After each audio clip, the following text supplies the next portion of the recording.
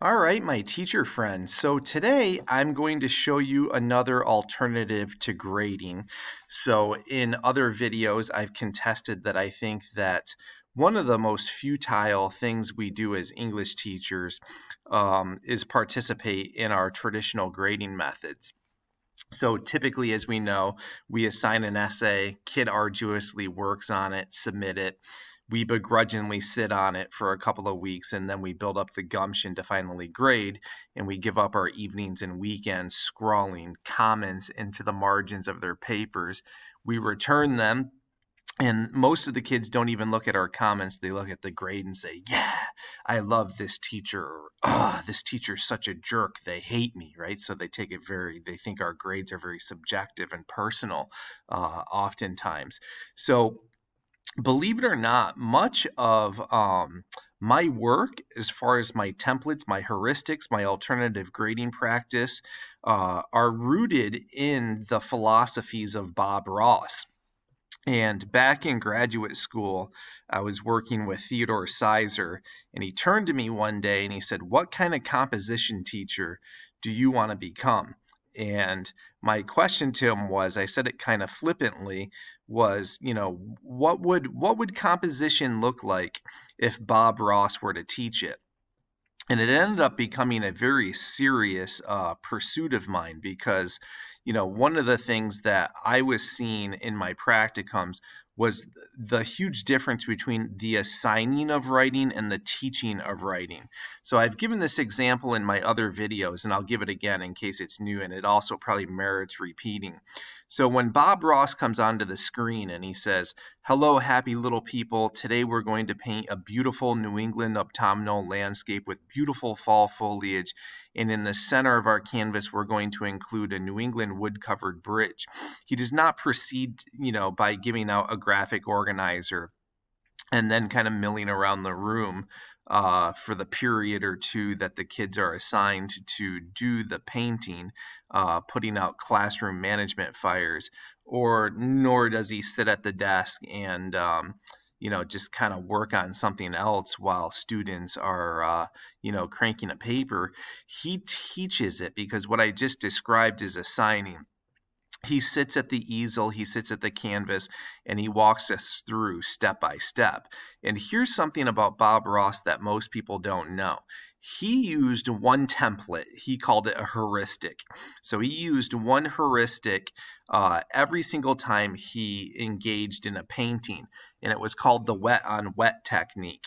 And one of the things I do when I give my student a writing task is tell them there's one template for the introductory paragraph and one template for the body paragraphs. So for this alternative grading method, I'm going to give a quick preview and a rundown of some of my templates, and then show you how I can accelerate a grading process while putting the onus on the student. And one of the things that I'll say throughout this video is this. In traditional grading practices, 99.9% of the onus is on the teacher. We own everything. All the comments, the grade, the labor is all on our shoulders. And one of the things that Theodore Sizer said to me in my practicum as my mentor teacher was this. He said, if you are ever outworking your students, the whole paradigm is wrong, and it's not responsible teaching. So in my alternative grading methods, students have greater accountability and they have greater buy-in and ownership in the process above and beyond reading our comments or not reading our comments and simply looking at a grade. We're not asking them to do enough, and that's one of the reasons why they don't grow and mature as writers. So in other videos that I've posted on YouTube, I talk about how I establish a common language with my students, but also how I, teach them basic skills like grammar, punctuation, syntax, and then exercises on how to achieve voice, rhythm, and flow. So get into my YouTube channel. Probably a good idea to subscribe, and check out those videos because those are going to be essential knowings for students in order to use my alternative grading practices. So one of the texts that I use to teach all of that stuff is Write It Right by Strunk and White. It's a free textbook. You can just type in Write It Right with Strunk and White PDF.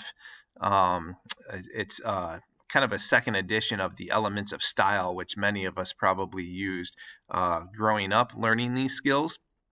And I've just developed activities around the textbook. And if you're familiar with my work, you know that I gamify a lot of instruction.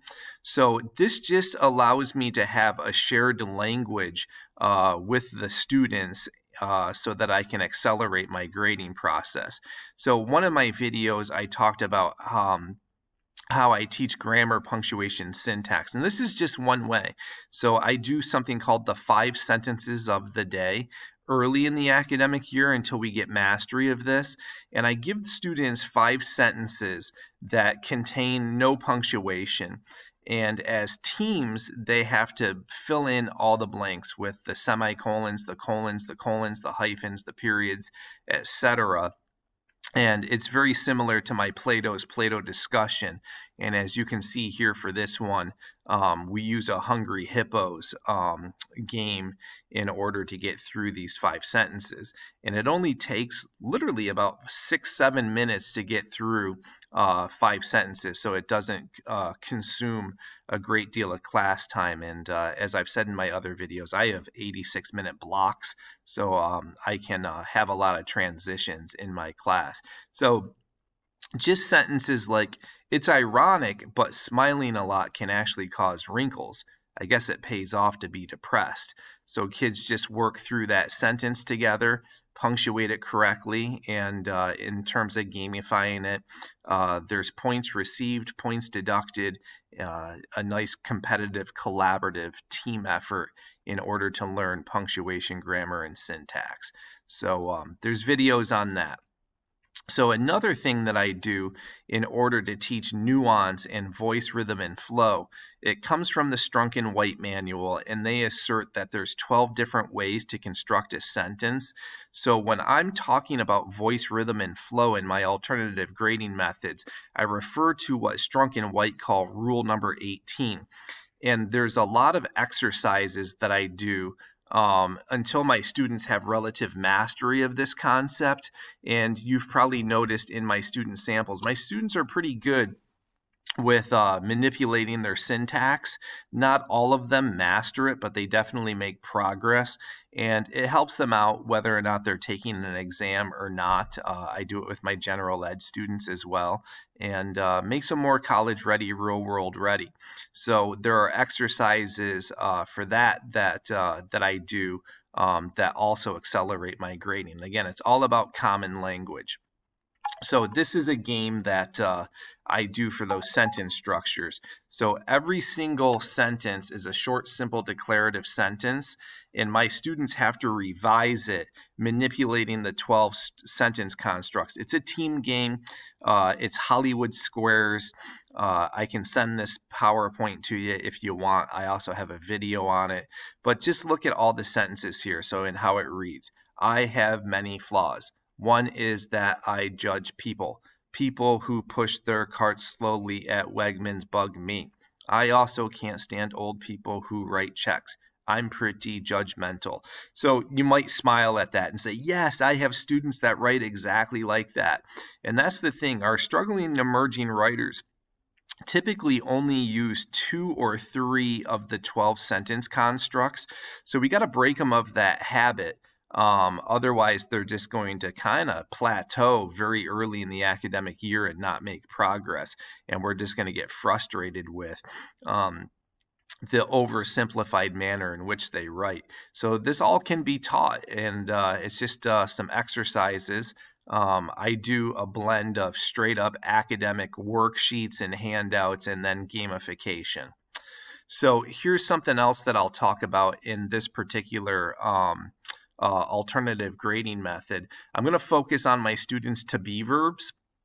I find that when they use an excessive amount of to be verbs, it yields a very passive language.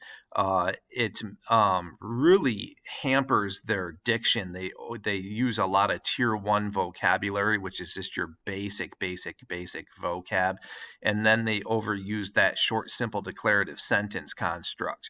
So students can monitor that by looking at how many to be verbs they're using, and the to be verbs are was, were, am, is, been, be, being, are. So again, you got to practice that. You just can't talk about it in the ether. So I do again some gamification with that. So I give them sentences that contain a lot of to be verbs, and they have to revise it, getting all the to be verbs out. So here's an example. The Beatles used to be my favorite band, but now I'm giving modern groups a chance because I've been being more open-minded. So you can see in this simple sentence, you have be, am, been, and being. You have 4 to-be verbs. So the goal of the student is to get rid of them all. So this is a revision. In the past, comma, I pretty much only listened to the Beatles, comma, but lately more modern groups and musicians have found their way into my rotation. So you can see here the sentence complexity changes, the vocab goes up, and it's one way to get rid of the passive voice, but also to achieve better rhythm and flow. So we'll look at to be verbs in student drafts in just a second. So it's the benefits of using templates and the acquisition of these basic skills that give us a shared language during our writing workshops when we're grading work and appraising work. So I'll give you an example. The other day in my 11th grade general ed class, a student volunteered to have their body paragraph projected onto the screen. And we have 24 students in that class, so there were 24 sets of eyes, 25 including mine. And we had tore apart Jason's work. He wanted feedback on it so that he could revise and get a higher grade. He was just like, I'm so tired of scoring low 80s all the time. I really want to get my grade up, so what can I do better? And one of the things I told him, based on an observation that a student made, was that he had 4 short, simple declarative sentences back to back to back to back, and that it was very chop, chop, chop, chop in terms of the flow. And I told him, I said, why don't you take sentences 2 and 3 and turn it into a parenthetical statement? And he knew exactly what I was talking about. And he's not a really good writer. Well, I can't say that. He's not an exceptionally good writer in my class. He struggles. He tends to be in the C, in the 70 range, low B minus, 80 range. So he struggles a little bit, and he's emerging. He's making progress. But that made sense to him, and I was able to talk at that level with him. So the first question in terms of the templates is, how do I write my introductory paragraph? And I've gone over this in a lot of my videos, so I'm going to fly through it here. So you got 2 options. You have 2 templates. You can declare the thesis or invert the thesis. So if you declare the thesis, you're going to begin with the thesis. Just declaratively, boom, drop the thesis in the first sentence. Then you provide context and background. I like the students to establish an academic tone, so I want to see tier 2 level vocabulary in it. And what I mean by that is your average run-of-the-mill SAT level word. And then I want to focus on the sentence constructs. And always, always, always, as students are using my templates, the introductory paragraph is going to be 4 sentences long, no more, no less, exactly 4. And then when they kick off the training wheels and get rid of the scaffold, they can make decisions as authors as to how many they need to be sufficient in order to get anchored in the thesis statement. If you invert, you just flip it. So you're going to end with a thesis. So the thesis is the 4th sentence. Context, background, tier 2, sentence constructs, 4 sentences. So it doesn't necessarily matter. So as we're grading papers, I can really hone in on the specificity of what an introduction should look like and what I'm looking at in terms of nuance, mechanics, theory, technique, basics in an introductory paragraph, instead of trying to isolate what I'm looking at. It's too much if they're not using templates. We really can't hone in on specific things. So body paragraphs, we're going to tackle syllogistically. And again, in many of my other videos, I go over this, but basically in brief, it's just when you're arguing from premise, conclusion is what a syllogism is. It's from the Aristotelian tradition. And in order to establish a line of reasoning in the body paragraph, I have my students argue syllogistically. So here's an example. If I were to say premise 1, arsenic is deadly. Premise 2, my dog ate arsenic. In the conclusion, you would naturally conclude, because of the line of reasoning, that your dog is going to die. So we want students to write that cogently in their body paragraphs. In terms of the template, my students' body paragraphs, they're shooting for 10 sentences so that there's enough textual support and analysis. Hard cap at 12. So let's talk about this particular alternative grading method. In order to make this work, I do something called Bob Rossing my instruction, and I kind of alluded to it in the beginning. When I work with teachers and push into districts and work with English departments or do my mastermind, I really emphasize with teachers that you have to be the expert writer in your classroom and provide your students with tons of models and exemplars in order for this to work. You have to write with your students, just as Bob Ross paints with his students, right? In order to become a better painter, you have to show up every Saturday morning, show up with Bob Ross, with your canvas, your easel, your paints, your brushes, and paint with them. And if you do it week after week after week, you're going to become a pretty adept painter. And the same goes for our student writers. They need to show up with us, and we need to paint with them. And again, that's the difference between assigning writing and the direct teaching of it. So Bob Ross your instruction, and it's really going to pay off. So this alternative grading method, what I do is I went to Walmart and I bought my kids a box of 25-cent crayons, so I didn't have to break bank on this. And through the absence and presence of color, they're going to see exactly what they did with regards to their particular essay. So in terms of organization and structure, what they do is this. They finish their essay, they submit it to me. And I just read the essays. I don't put any comments on them at all.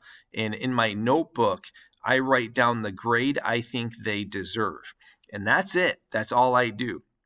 The next class, they come in, they get their essays back and their box of crayons. And what we do is I'll project a few essays anonymously just to model how to color code the essays and how to work through the alternative grading method. Some of the exemplars are mine because I don't want to embarrass students, so I'll intentionally write some lacking papers or introductions or paragraphs, transitions, etc. And we'll just go through it. So every little nuanced aspect of my template gets discussed during this alternative grading method. And look how I can hone in. Look at how the students can hone in on the specifics and see exactly what is going on in terms of the good, the bad, the ugly with regards to their writing. So I have very focused directions here. And again, we go over it in class during our writing workshop. So I'll be posting or projecting things onto the board to model how to do this. And we just start with the introduction. So students are looking at their introductions in comparison to other students' introductions. And ultimately, what happens is this. The template for the inverted and declarative work well for particular expository modes. So for literary analysis, students want to invert. For rhetorical analysis, students want to declare. In argument, persuasion, and synthesis, it's a 50-50 split. So let's say that we're working on a literary analysis. So the kids have read A Raisin in the Sun or House on Mango Street or something like that. So they have to invert. So what I'm going to do is show the kids a couple of declarative and show them how it does not work if you declare, because it's going to yield plot analysis and probably not have a thesis because it's so plot heavy, versus inverted. And I'm going to tell them with your crayons, open it up. If you wrote a declarative, underline it in red. If you wrote an inverted, underline it in green. Red means stop, green means go. If you got red, you're going to have to rewrite your introduction because you probably don't have a thesis statement. It's going to read like a Cliff Note summation. And I remind students that the demand of the assignment is to write and perform literary analysis, not plot analysis. So it breaks students of that habit and gets them really disciplined. So in terms of the nuance stuff that we look for, I give them directions like this. Maintaining an academic tone is important. Underline each tier 2 level word that you used in your essay in purple. All right, so they're going to go through, I'll model what tier 2 is for them and underline something that I wrote, and they'll go through. So the absence and presence of color. If they have a decent amount of purple, they know that they're keeping their voice where it needs to be. If there's a huge absence of purple, that's something they're going to need to work on in my word study academy. So the other thing too is, bit by bit as I go through this, students are leaving themselves notes in the margin so that we can have a conversation. That's one thing in traditional grading methods that does not work. It's not conversational. There's no dialogue. It's us talking in a monologue, in a vacuum to the student, and they're not even listening to us. So at the end of the introduction, we'll look at things like the sentence constructs, the vocabulary, just like the template has, the declarative nature to the inverted nature.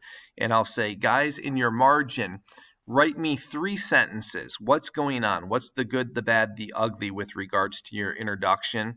And out of the gate, how do you feel that you're doing? So in 3 sentences, they'll tell me exactly what's going on. And then I can respond to them when they submit it. So onus on the student. So here's another one. Let's take a look at your rhythm and flow. As we know, overusing the short, simple declarative sentence impedes this from happening. Underline each short, simple declarative sentence in your essay in orange. And then we have a conversation about where the orange should be.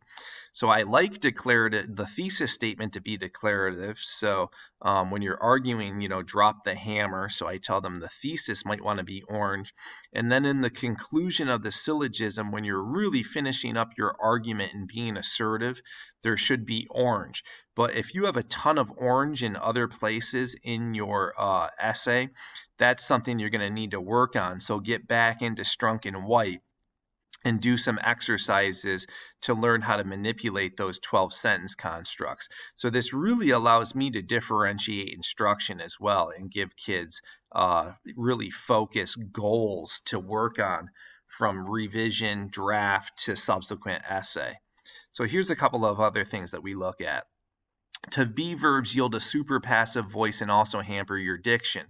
Underline each to be verb that you used in your essay in black. So again, absence and presence of color. How much black do you have in there? Is that something you got to work on, or are you good to go? And then even though I model and Bob Ross the heck out of things, students don't follow directions, and it drives me nuts. And I'm sure it drives you nuts too. So I hold them accountable to the basics of the template. In the margin of your essay, write down how many sentences your syllogisms are. As we know, in order to have sufficient textual support and analysis, we need to have approximately 10 to 12 sentences. And you will have some Yahoo that tries to submit an essay with 4-sentence paragraphs that don't have any support analysis, no governing argument in the topic sentences. And they'll try to submit that. And I'll just say to my kids, I don't want to see your essay until you have a girthy paragraph. So I'm not going to take your 4 or 5 sentence body paragraph. Follow directions and really work on it. And if you're having trouble, schedule a writing conference with me during one of your study blocks, lunch, or we have something called 5th period, which is open access. So that's just a basic rule, So is your introduction 4 sentences long? I don't want to see 11-sentence introductions. I don't want to see 1-sentence introductions. I want it to adhere to the template for a reason. So here are a few other things. For rhetorical analysis and literary analysis, you need to front load your first premise with terms and/or devices. Circle each mention of these features. So they're doing literary analysis, so they need to argue with their terms and devices. For synthesis, you need to get to the why reason of your thesis. Underline in green your argument. So they're going to have circles in green in the first premise. Some students immediately launch into plot analysis and they forget that. They go immediately to the second premise. So absence, presence of color. They'll see that they're going to need to revise or they're good to go. You need to paraphrase and quote sufficiently from the text sources in order to defend and prove your thesis. Underline in yellow all instances of textual support. So I tell them this is important, especially for synthesis, that you got to be weaving a few sources together. Otherwise, you're not synthesizing. The directions are use at least 3 sources, 4 or 5 sources. So let's make sure you're doing that. Again, absence, presence of color. For literary analysis, rhetorical analysis, I like to see a teeter-totter balance of paraphrase and quote, so we can see to what extent that is being balanced out through the marking of those things with a yellow crayon. And then last couple of things here. Smooth quote transitions are important to achieve flow and rhythm. Remember the 5-word rule. Underline the words you've placed before your quote in brown. And I've gone over that 5-word rule in other videos, but it's just a little hack or a cheat code I have to ensure that students are embedding their quotes and that their quotes sound conversational to avoid the quote dumping that we often see. So they can monitor on their own whether or not they're doing that correctly. You should hold off on offering textual support until the 3rd or 4th sentence where the second premise begins, so as to keep your argument central. In the margins of your paper, indicate the sentence by which you first offer direct textual support. I'm a stickler on this. I want 3 sentences for the first premise so that they can establish their argument for all expository modes. And in the 4th sentence, you begin your second premise. Even though that's a rule, I Bob Ross it. Students just, their natural tendency is to get plot heavy. So they can catch themselves on their own to see if they are falling into that trap and committing that snafu. So that's just a few of the things we look at when we grade our papers in a Bob Ross manner. And in the end, here's what I do. I wrote down on my notepad the grade I think they deserve. So I give them this direction. In exactly 5 sentences, I want them to be thorough on this, right? And really think about it. In exactly 5 sentences, I tell my students, tell me the grade you deserve and why. So we're going to see if we're aligned, because grading often seems arbitrary. And I tell them that if we are within a 5-point margin of each other, and I'm talking like grades from 50 to 100, not rubric scores. So if we're within 5 points of each other, then I'll give you the higher grade. So if Peter says 88 and I said 91, I'll give Peter the 91 because we're within 5 points. And very seldom do I have a big grade discrepancy. So the other day I did this with 58 AP language students, and I had 1 grade discrepancy. This kid, he's a grade grubber, he's a grade monger, which we see in AP from time to time. I said like 83, I believe, and he said 98.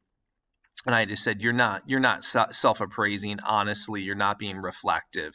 So let's come in during open access and have a conversation about this. And it ultimately came down to this. My parents expect me to be in the high 90s. And I said, Sajjad, you're not, so you're in the 80s. You're going to have to work harder, meet due dates, put forth more effort. And then those types of things will happen. But, your grade is kind of matching your effort right now. So I know your parents want you to be in the high 90s, but what do you want? Like, where do you want to be? Because you can't feel self-entitled to those grades if you're not putting in the work. So the big thing, and I have the picture of Sisyphus here, is that in traditional grading practices, we are the Sisyphus. We do 99.9% of the lifting. In this exercise here, you can see that the students are doing more of the work, but here's the kicker. They're actually learning more about writing. So the last thing I have them do after they justify their grade is I tell them to write down 3 learning targets, 3 things that they're going to specifically do to revise or carry over to the next essay that we do. So it's a student self-appraisal, student self-grading, and we share the onus of responsibility. And I feel in this, they're probably doing 75 to 80% of the work, and I can fly through these. When they resubmit their paper, I'm going to look at their comments. I'm going to respond to them, and I agree or disagree with their grade. And then if they're overlooking something in terms of learning targets, I'll redirect them and say, you need to focus on this. This is paramount. Make sure that's happening. So really good exercise, really good alternative grading practice. In terms of time, I can do it in one block. And again, I have 86 minutes to do that. And then in terms of where you're at in the template, you set the criteria. You make your own rubric. And if you're working on quote transitions, embedding quotes, sentence constructs, really have them focus on that. You don't need to do the totality of everything. So, all right. So we're at the end here. I will be doing free webinars through Perfection Learning the first week of February. I'm going to do that, and then I'll probably do it a couple of other times throughout the year on my own through my own Facebook group, which is Teachers Making Better Writers. If you're not a part of that group, come join us. I put a lot of things in there. So Perfection Learning and my Facebook group, I do free webinars. I'm also doing some work with the National Writing Project in the coming months as well.